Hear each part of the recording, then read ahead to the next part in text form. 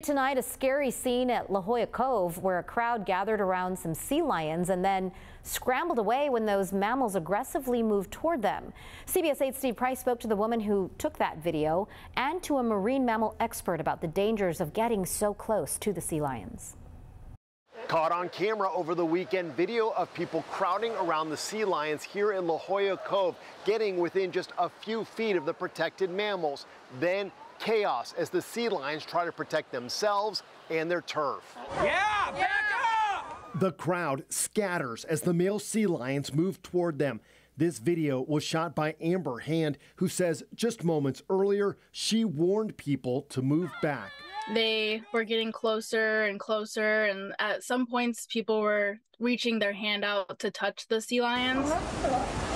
She also sent us this video of a child mimicking a sea lion before it clearly got annoyed. If you're changing the animal's behavior, so even if it looks at you, then that definitely means that you are too close to the animals. Jenny Smith is a supervisor with SeaWorld's rescue department.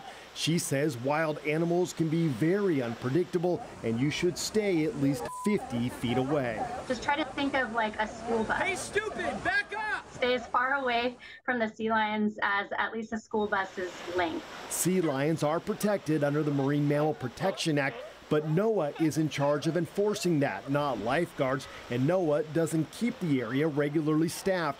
There are signs posted, but they're easy to miss, and as we saw today, they aren't working. We captured several people within inches of the animals. There's lots of sea lions down there. They are very social, gregarious animals. They're really fun to watch, but should definitely watch them from a distance. It's dangerous to be right there. Jenny says sea lions don't generally attack people, but if they feel threatened, they can bite, move faster than you'd think, and weigh hundreds of pounds.